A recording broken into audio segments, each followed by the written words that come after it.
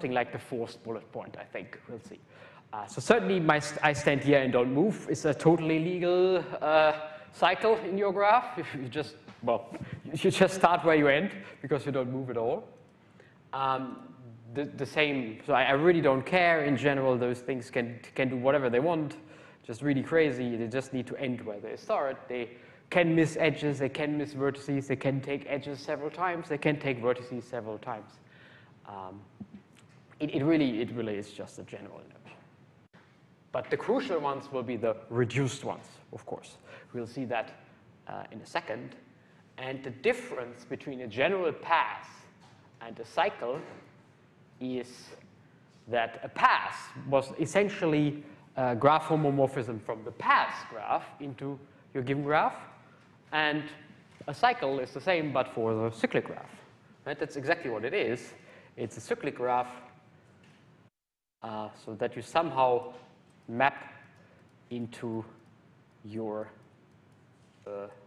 graph G. So this is G, and 1, 2, 3, 4, 5, 6, 7. This is cyclic 7. That would be a path of length 7 that sits somewhere in my G, and it can really map very, very crazily into G. Like this. It could be really, really crazy. So here, for example, this would be 1, 2, 3, 4, 5, 6. So there would be a map from C6 into this graph given by, well, just tracking along the red line. Right? So a path in general is a map from the path graph, and a cycle is a map from the cycle graph. Yeah?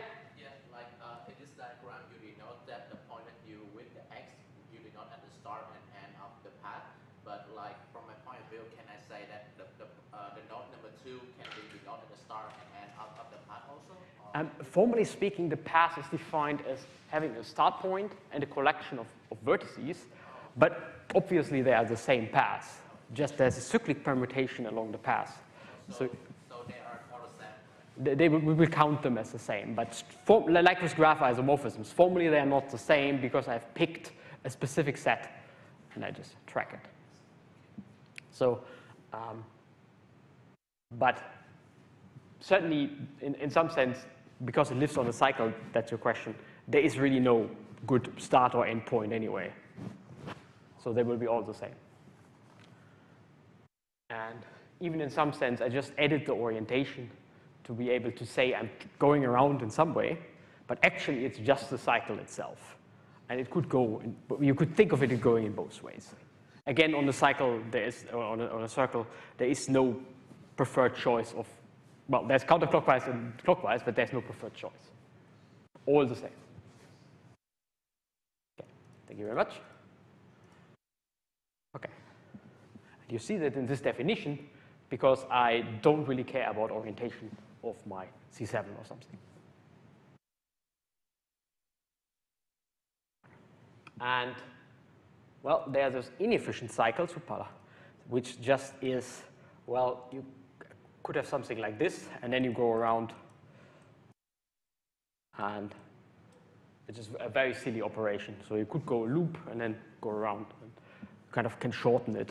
Or you can do something like, let's say you actually want to trace just a triangle, but your path or your cycle does this and then traces a triangle.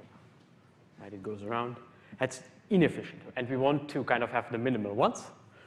And we will call them reduced. So the triangle itself will be it's a cyclic graph. It's a reduced path. And this funny thing with the loop is not reduced. And the cool fact is actually that this funny notion of Euler characteristic, which we had last time, was a little bit unmotivated. It really comes in here really beautifully, and it kind of picks out the cycles in the graph, the possible cycles, in a really, really great way. We'll see that, the reduced ones. Okay.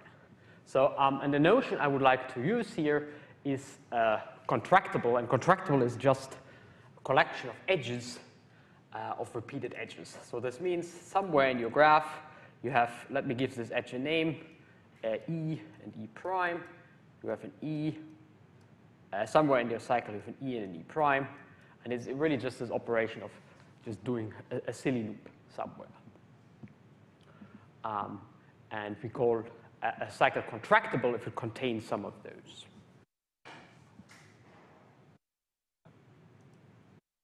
And the crucial notion, we call it reduced if it's not contractible, which is really just, so again, this guy is reduced. I could have an extra vertex here, which I don't touch. So maybe let's make the graph red and the path blue. So this is G, and the cycle blue, and this is C. So this is reduced, but this one, for example, that goes around like this is not reduced. So this one is good, and this one is not good. This kind of is already encoded in the other one, so that's why we kind of don't want them. We want kind of the minimal possible kind of graphs, paths. Yeah, absolutely. I can go back. So contractible if it contains one of those guys. I could contract them. Let's say I start here, I can contract them. That's the definition. So if it has a repeated pair of edges which just go back and forth.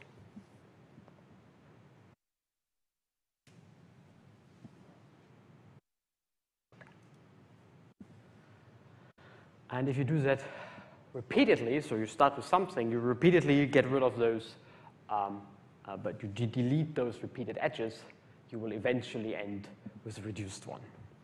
Yeah? Everything is finite, you just look at your path, and you get rid of those repeatedly, and you will end with some kind of the reduced form of your path.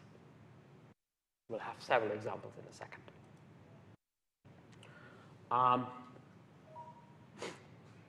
The reduced ones are exactly the ones that only visit the vertices and edges they need to, and they do not have any stupid going back and forth operations, which obviously doesn't get us anywhere, right? If you go back and forth, I just end where I started.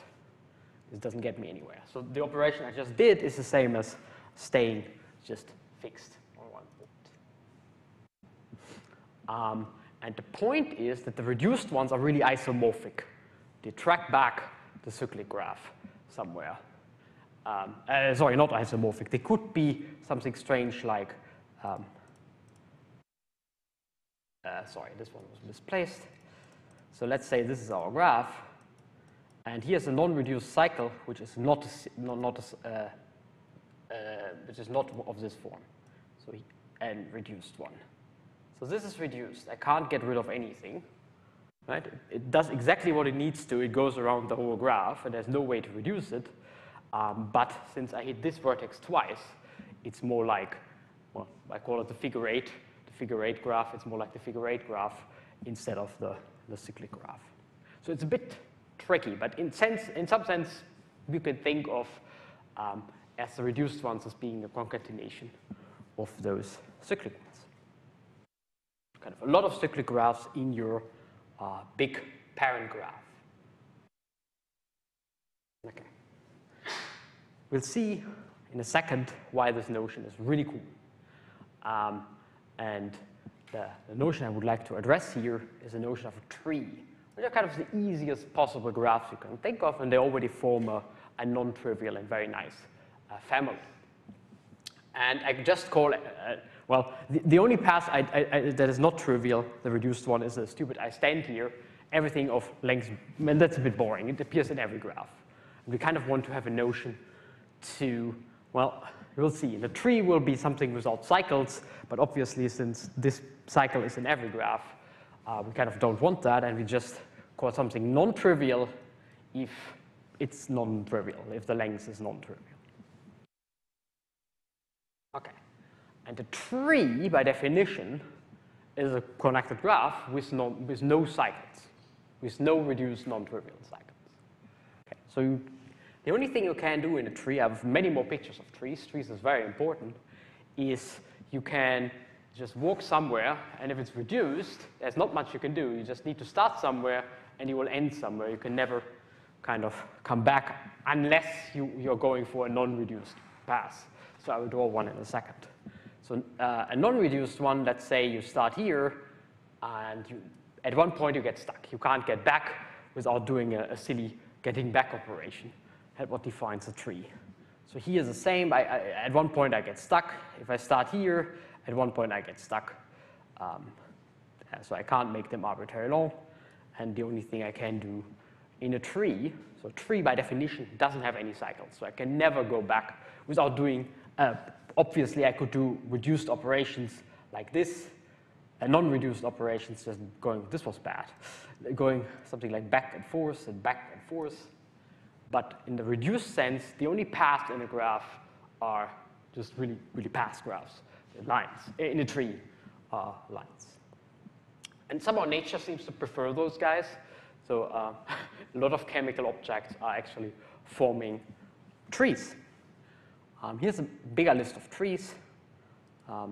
Here's another tree, so which we all know very well, a tournament tree. Again, there's no cycle, and there's only a kind of a unique way to go from, well, whatever, somewhere here to somewhere here, like moving along in the tournament if you want. So these things really appear in nature, and they appear very often, so we would like to have a good way of studying them. And they're really simple, they get very complicated. I have a really nice picture on the next slide. So here's a list of them, up to 7 vertices. So they get pretty complicated, so we'll discuss that in a second. But they are still kind of the easiest class of graphs. They are cycle-free. There's no way to cycle around. As you can see, there's no way to cycle around unless you do a silly type operation of this form. Right? Here, the path graph, clearly there's no way to cycle around. You can go from this, whatever, left to right. In more fancy graphs, like this one here, you can do this, but then you're stuck again. At one point, you get stuck. You could do this, and you get stuck. This one is a bit fancier here. You could do this, and eventually you get stuck. Right? You can't cycle around. And you can list them. So up to isomorphism, there are 11 apparently with 7 vertices. So this number grows very, very quickly, but there's some very nice formula for the growth of graphs, of trees. So they're really, really kind of a nice class of graphs with kind of special properties. We'll see that in a second. And what makes them so special is the theorem which I'll show you in a second, which is a really cool, it's a really cool theorem actually, and it helps a lot to work with trees. And the only notion I need to state the theorem is the notion of a leaf. I hope that makes some sense. So let's go back to the vertex of degree 1. Let me go back to my tournament tree, and let me draw the tournament tree a little bit differently, such that it looks more like a tree. This is where the name comes from, I guess. And everything of degree 1 would be a leaf. So all of these upstairs guys are leaves, right? Remember, degree is just the number of adjacent edges. So everything upstairs is a leaf. That's where the name comes from. Here, in those graphs, all the edges are leaves, and all the seeds. So these are leaves, as you can see here, and the seeds are not. Right? The seeds have multiple connections, and the edges are always connected to one seed. Let's go somewhere here. Which one do I like? For example, this one has a leaf here, a leaf here, a leaf here, a leaf here. And everything else is not a leaf because everything else is at least 2 neighbors. In a path graph, you all know what the leaves are. This one, so the outside ones, and everything else is not a leaf, obviously. And everything else has 2 connections. Let me do one more. Which one is very complicated? I have no idea. This one maybe here, here, and here. And leaves were green a second ago, so they should be actually green. Come on. Should be actually green. I hope the notion makes some sense. And if we just stare here at our picture, I could now mark all of them. I won't do that. That takes too much time. But as you can see, all of these have leaves. There's not a single tree without a leaf. And that's exactly the theorem I would like to present. Right? So a tree, well, there's one special case. So this, just one vertex without any edge is also a tree. Yeah, so that obviously doesn't have 2 leaves.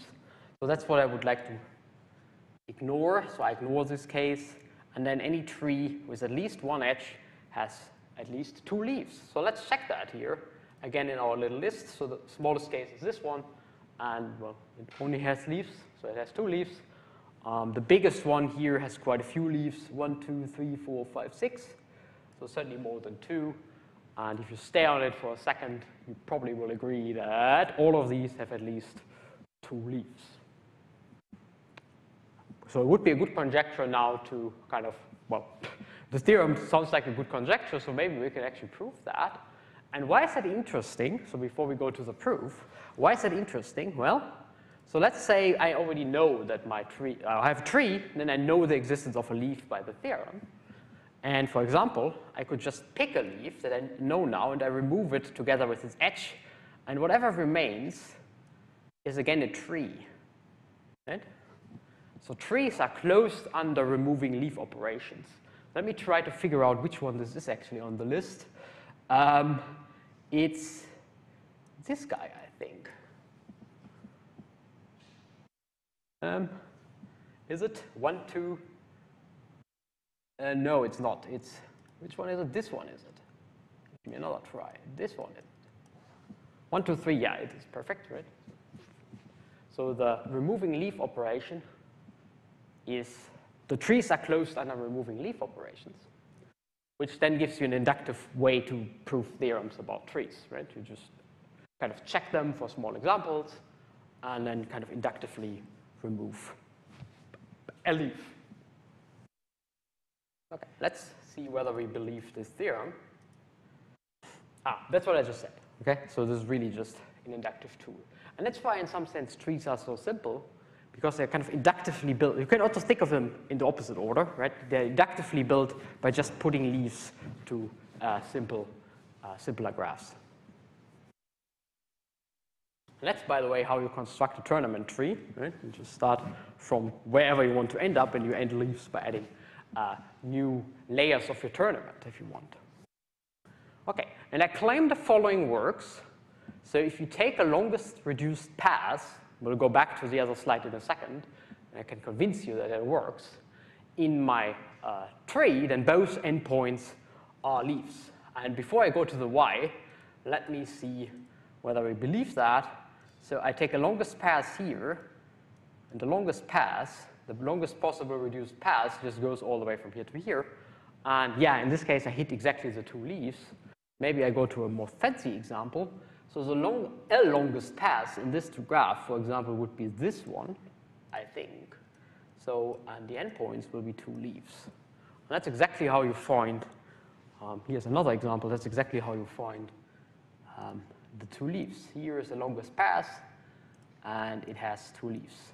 You can already see why you can have more leaves, because this graph, the one I just did, the 7, 8, has more than one longest path, and it will eventually find, if you just would list all longest paths, you will eventually find all leaves. So here's the second one. It would pick out this one and this one again. Okay, so let's convince ourselves that it actually works. Seems to work in the example. And it's a pretty simple argument. So we have this longest path going from here to here, and if both are leaves, we are done anyway. Okay, so we can assume that one of them is not a leaf. So let's say V is not a leaf. Then there is some neighbor of V, V prime maybe, because it's not a leaf, right? So it connects here to whatever, Z maybe next in this path, in the longest reduced path. But since it's not of degree 1, it's not a leaf, it has some other neighbor, V prime, that sits somewhere. Let's say it sits somewhere on the left. And it can't be part of the path. Why can't it be part of the path? Well, if it would be part of the path, let's say it would sit here, then we would have actually created a circle. And we just assumed that we don't have a circle. Okay, so it doesn't sit here, so this edge is wrong. But it really sits here, but now our longest path actually gets longer, so we arrive at a contradiction. So really it doesn't work. So I just assumed that, well, one of them is not a leaf, and it arrived at contradiction because I could make it longer using one of the extra edges of a leaf. Hope that makes some sense. Okay, this is a really nice statement. Again, I say it again, because it now gives us a tool to inductively prove theorems about trees. And I show you one in a second, where we just apply this strategy. Okay, so here's one. So the Euler characteristic of a tree is 1. Okay, we'll go back to the other slide in a second to convince ourselves that this is true, but maybe we look first. Euler characteristic, remember, was the number of vertices minus the number of edges. And if you assume that the number of vertices is n, then apparently the number of vertices in any tree needs to be n minus 1 for this equation to work out. Let's just convince ourselves that it actually works. I haven't done this one, for example. We already knew, checked last time for the path graphs that they have n vertices and n minus 1 edges. But for a fancy tree like this one, let me just do the count. So it apparently has 6 vertices, otherwise the slide here would be wrong. And it has 1, 2, 3, 4, 5 edges. So this actually works. 7 and 1, 2, 3, 4, 5, 6 edges. That's pretty, it's kind of a miracle in some sense, right? So this seems to be really, really simple in some form. So here are certainly 6 edges and 7 vertices. Euler characteristic 7 minus 6 is 1. So it's kind of a fun way, right? The Euler characteristic kind of picks out trees as well. So let's see how we can prove that. And it's very, very simple. So I actually spell out too many details in some sense. So here's the idea. It's an induction proof, and you just check it for whatever, the smallest possible example. Obviously, it's true for something like this. Okay, fine, good, works. And then what you do is you have your fancy tree somewhere. Could be, I don't know, this is not a very fancy tree, but anyway, whatever. You just pick a leaf. We know that a leaf exists, and we remove it together with its edge. Right? We just get rid of this whole pair. And by induction, we get that whatever remains has Euler characteristic 1. But what have we removed? We have removed 1 vertex and 1 edge. So the Euler characteristic, which is just vertices minus edges, doesn't see this removal anyway, so we can add it again, and the Euler characteristic stays the same. Right? So Euler characteristic is invariant under removing leaves, because it's 1 vertex and 1 edge. So it makes this one smaller, and it makes this one smaller, which in total contributes 0.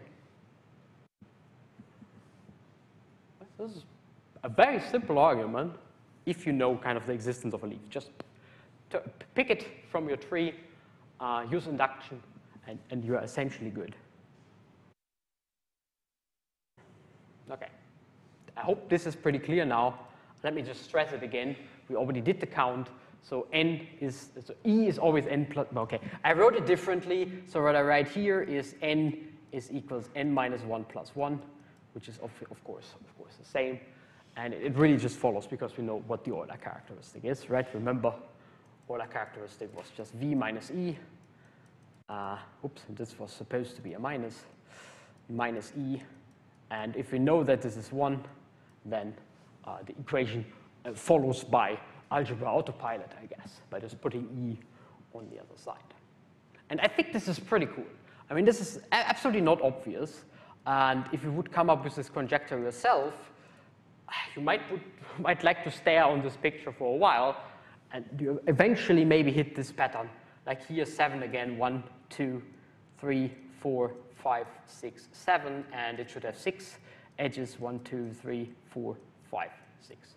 Absolutely non-trivial. Trees get pretty crazy, as you can see, but this pattern remains, and it's a cool consequence of the Euler characteristic argument, that the Euler characteristic is fixed under removing leaves.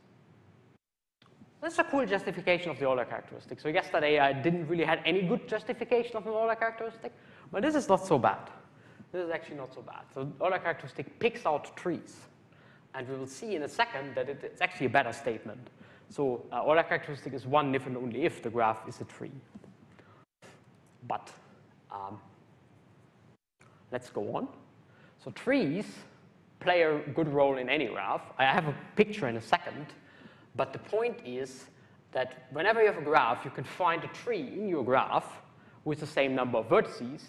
And it's simpler and still tells you a lot about the graph itself.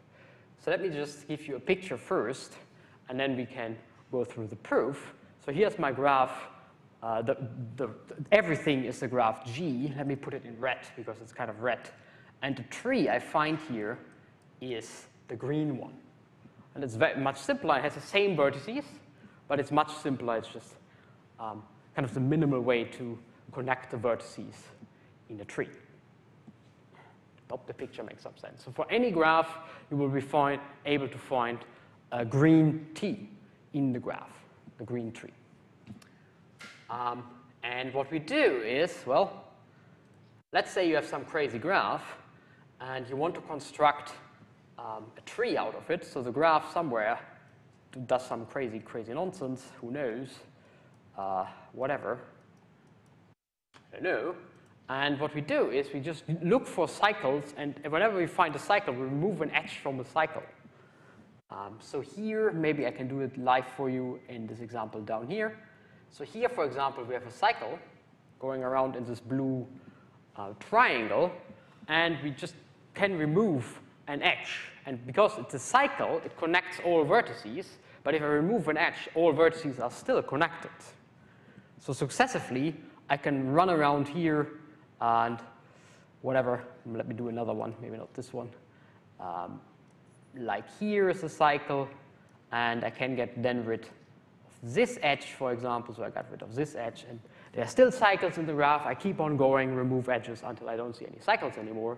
And the operation always keeps the number of vertices in my graphs the same, because that's the property of a cycle, right? The cycle starts somewhere and ends somewhere. So if I remove one vertex, it's still connected, and all vertices are in my subgraph. And such trees are called spanning trees. There might be more than one, so certainly you can have more than one spanning tree.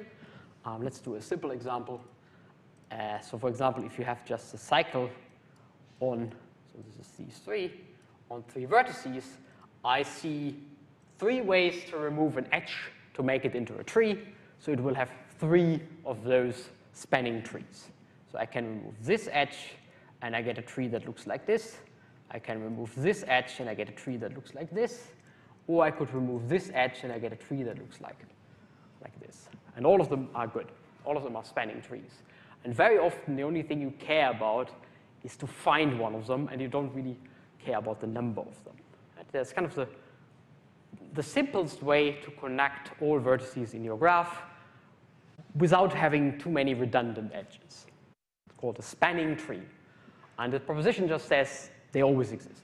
And if something always exists and it's clearly non-trivial, right, it's not the graph itself in general, then it's usually a very important notion. Okay. Let me show you what this implies, though this was just the same as before. What we get now is this really, really cool characterization of graphs, if you want. There's always this connectivity assumption. Otherwise, you have many of them, and you just do it per connected component. But a connected graph has Euler characteristic 1, if and only if it's a tree, and otherwise the Euler characteristic is always smaller. So let's see whether we can actually check that in my little example here. So my graph has 1, 2, 3, 4, 5, 6, 7 vertices, and the tree has 6 edges. I will count them for you, but we already know that it has 6 edges. This was one of the previous propositions. So 1, 2, 3, 4, 5, 6. Okay. So the tree certainly has Euler characteristic 1. And the other one has more edges, right? Here's another one. What is it? 6, 7, 8, 9, 10. So the graph itself has 10. 7 minus 10 is minus 3, I guess. So it's certainly not 1. It just gets lower. And we know that now. Why do we know that? Well, just pick a spanning tree in your graph. It has Euler characteristic 1, and the graph itself is obtained from the spanning tree by adding edges, or the tree is, conversely, the tree is obtained by removing edges. So going from the tree to the graph, the number here increases. So E of tree is always smaller than number E of graph, the number of edges in the tree, while the number of vertices of the tree is always the same. So the Euler characteristic only knows one direction. It can only go downwards. Right? It can't go upwards, so it can only go downwards. The graph itself has more edges, so the Euler characteristic goes towards minus infinity. And this is pretty cool. This is really cool justification of the Euler characteristic. It picks out trees spot on. So Euler characteristic is one if and only if your graph is a tree. It's a pretty cute statement.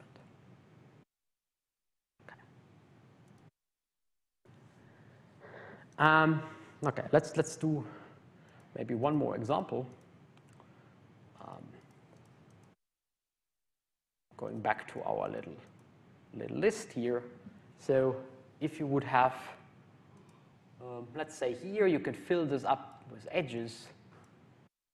So my graph G would now have 1, 2, 3, 4, 5, 6, 7 edges, and clearly still 5 vertices. 5 minus 7 is minus 2, I guess.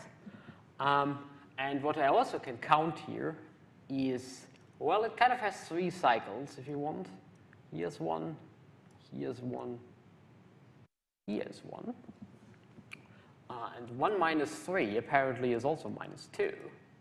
So if I start with the Euler characteristic of my tree, this is chi of the tree, and I subtract somehow the new cycles added, I get the Euler characteristic of my graph. This is Euler characteristic of G. And why is that? If you remember the proof of the theorem, this is exactly how we constructed the tree. We went in the other direction. We looked at the cycles and we broke them successively. And I just did the opposite. I added the edges again. So you can also just start, if you want to compute Euler characteristic of a graph, you can also just start with the graph and remove edges until you hit the tree. You just count the number and you can easily calculate. So in this case, it would have been 3, and you can easily then calculate the Euler characteristic by just 1 minus whatever you counted. I hope that makes some sense. Okay. And this defines a notion which will turn out to be very important in topology. Where are we? We went through all of this. There is a notion of number of independent cycles. Let me just draw the graph from before again. And it's exactly what I just said. And I will have another example on the next slide. So we had this graph here, and it had those funny edges here. And it clearly has a huge number of cycles. You could go around like crazy, but somehow the most reduced ones I see, there are 3 of them. Like this guy here in green. Do I have a good color? This one here in purple. And maybe orange, and this one here in orange. There are many more cycles. For example, there's the outside one. But the outside one is somehow, the outside one is somehow a combination of the others. And we'll make that precise in a second. And make the sense, the outside one goes blue, blue, blue, but blue is part of any of the others. So in some sense, the outside one is actually just a combination of the other ones. And the ones that remain, and I will define on the next slide, are called the independent cycles. And their number gives you exactly what you need to subtract. Or what I did before was I did 1 minus number of those cycles. Let me call it number of I equals chi of G. And what I wrote down here is just rearranging by just swapping those. So the number of independent cycles is then, of course, 1 minus the Euler characteristic of the graph. Okay. And let me define what an independent cycle is. That will take us a second. It's a kind of a slightly strange definition, but we'll go for it. And then we are actually done for today, and we will study more paths next week. So as long as we don't have any cycles, I don't have any independent cycles. So the top graph is kind of a boring example. It's a tree, so Euler characteristic is 1. It has no independent cycles. It has no cycles at all. Okay, so here I would like to have 2 of them. And what do I do? Well, I do the following. So I just, maybe I give them slightly different names. I have the, what is it? Well, purple one and the red one. So the red one, let me just give these edges some names. X, Y, Z, A and B maybe. So what is it? The red one is clearly A, B, Z, and back. And what is it? The purple one is, let me see, is X, Y, Z, and back. And I could have a cycle going around the green one. C, and C clearly is, what is it? X, Y, Z, sorry, not Z, A and B. B and A, if you want to fix the order. Go from X to Y to B to A. And back, of course. There you go. And in some sense, and I will explain what I mean by that, well, it's actually on the slide, but we will do it live. The top and the bottom one already contain all information, the top and the middle one contain all information of the green bottom one, because all of the edges are actually there. The only thing that is not, that appears double, is the Z. So what we will do is we will just think of those graphs as being a collection of those cycles as a collection of those vertices in order with the edges A, B, and Z. And coming back to the question of how to would like to read them, I read those words cyclically. So this is the same as Z, A, B, and it's the same as B, Z, A, I guess. And how do I encode this property smartly? Well, here comes a cool trick. I just abstractly add them. I just say, okay, this is just A plus B plus C. The symbol plus doesn't mean anything. It just is, because it's commutative, you can just get a bit of the order here and picks out the summons. So they call this one Y, X plus Y plus Z. And this one is whatever, X plus Y plus A plus B. And I claim now that the following equality holds, which is kind of a little bit of a miracle. I claim now that C plus the purple one plus the red one equals the green one. So let's see whether it actually works out. And you can do something similar in general, very impressive. So let's see. So here, so I have X, Y, A, and B. So I have X, Y, A, and B. Well, it doesn't quite work because I get twice Z. So somewhere here I get plus twice Z. So that's why I just get rid of everything that appears twice. I just get rid of it. So I take mod 2 coefficients if you want. Get rid of it. And mod 2, they're actually the same. And an independent cycle is, by definition, you just take the vector space of all of the cycles over Z mod 2 coefficients, and it's the basis of the vector space. Let me just make that statement here. So that's what I just did. And the dimension of this basis is given not by that number, that's a negative number. It's given by, sorry, this is the correct number. It's given by this number. So remember that this number is very negative here. So that's whatever, -3, for example. So 1 minus -3 in my example from before would be 4, for example. And this works. So the Euler characteristic picks out those funny linear combinations in the graphs, which is absolutely non-trivial, right? So I'll do one more example for you. Not too big one. So here we the obvious one is this one and this one. I could also take the green one, and now I got my colors. I don't remember my colors anymore. Okay, red and the red one and the purple one.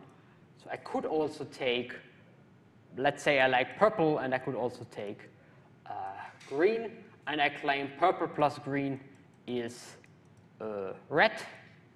So let's see. I had them here. Purple plus green picks up x, y, x, y twice, so they die, right? So we have 2x and 2y, so they die, go away. And I have a z, okay, and I have an a plus b, very good, and that's exactly the result I get.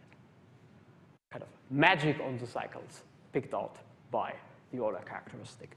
And this nonsense works in any graph, no matter how complicated it is.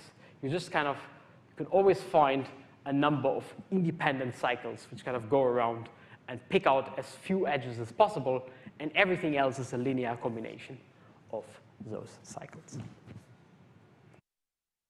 Okay, well, that was actually everything I wanted to talk about today. So let me recap what we have seen. So this is kind of a funny notion, so we won't see it again. So this is the beginning of what people call algebraic topology.